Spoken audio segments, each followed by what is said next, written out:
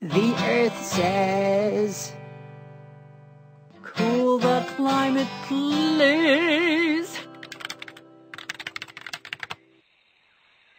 Whew, it's hot. Those carbon dioxides are nasty. Ugh, talk about nasty. My bad.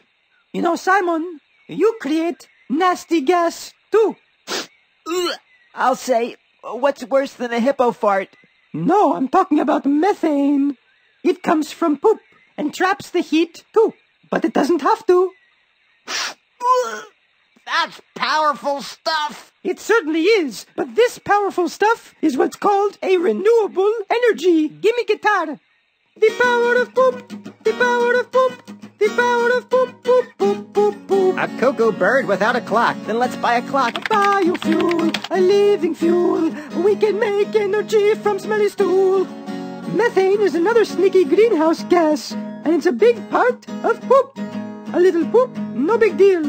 But at huge animal farms, watch out.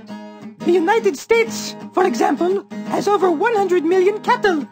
When they poop, fart, and burp, a lot of methane goes up and up. But we can stop these sinister little fellows from cooking our planet. The methane from poop can be converted into electricity. Okay, methane, now you're surrounded. Get to work.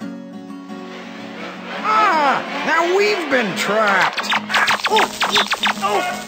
This poop could power 7 million homes. But until we start really using this power, it's better to eat less dairy or meat and not create bad methane in the first place. Hamburger? Thanks, but can I have the veggie burger, please? That sounds good. Can I have one too? Sure, that'll help stop climate change. Because we must do something about the power of poop.